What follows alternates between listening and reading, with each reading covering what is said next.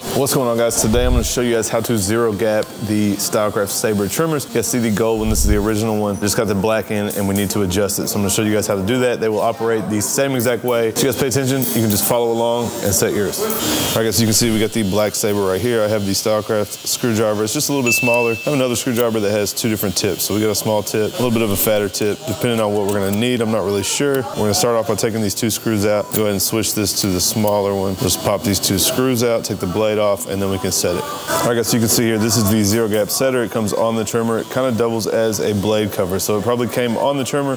That is how we're gonna set the blade. So you guys see, we will take the blade, go ahead and slide it in from one end. Go ahead and put it in there. Now we're gonna loosen these two screws. That is what holds this blade in position. So we're just gonna loosen them. Now you guys can see we can move this blade around. It should wiggle a little bit. I can kind of twist it and go left and right. So all we're gonna do is press it all the way towards the blade setter. This lip right here keeps the blade from going too far. We're just gonna press it towards. I got my middle finger in the back holding it still, holding the whole thing still, and I have my other two fingers holding the blade where I want it. Then I'll just come in, snug these two screws down, we'll go ahead and slide it out of here and we can check it out. Now after you guys get it set, you want to look close. You can see that is like absolutely zero gap. So I like a little bit less gap than that. I'm gonna go ahead and throw these on there and use them like this and test them out. You guys just want to look at this blade and make sure it's not going over the top of the back blade. So you can see if you look close, I mean, that thing is absolute zero. You can kind of see a little bit of the steel blade in the back right there, but this is set really close. So now we'll just throw it back on the trimmer and we'll test them out. So guys, there's two grooves on each side of this black piece. We just want to put those metal tabs in there. Then we'll press it down and it should go over the screw holes. Sorry, I gotta get a good grip on it. And once you have it over the screw holes, guys, you just throw the screws back in.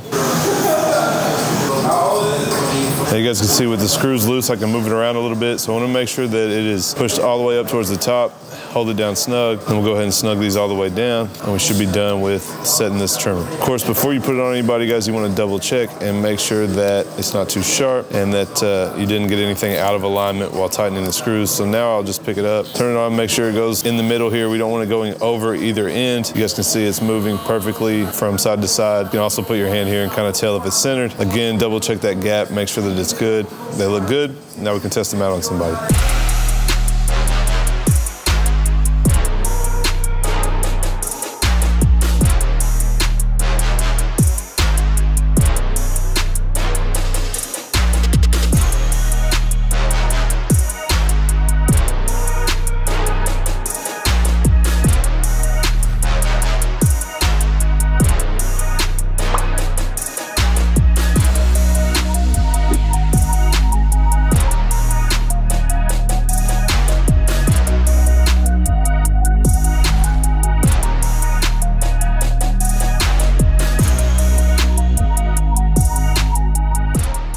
All right, guys, that is it for my zero gapping video on the Stylecraft Sabers. If you guys want to check out some of my other zero gapping videos, I have a whole bunch, from the Gold FX to the Detailer, Slimline, Hitter, most of the main trimmers that are out. I'm going to show you guys in those videos how to zero gap them. So if you guys like to do me a favor, smash that thumbs up. Leave me a comment down below and let me know if you grabbed these sabers and how you got them hidden, and I'll catch you guys next time.